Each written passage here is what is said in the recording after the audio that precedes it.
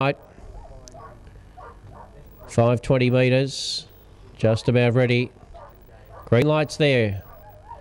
Race 7 set to go. Ready. Racing, Dewana Result came out pretty well, showing good pace in the centre was Hostile. Oscura trying to boot up on the inside. The first corner a bit deeper was Blonde Oasis. Then about 2 lengths to Wise Tornado. Well back was Nifty Navelk.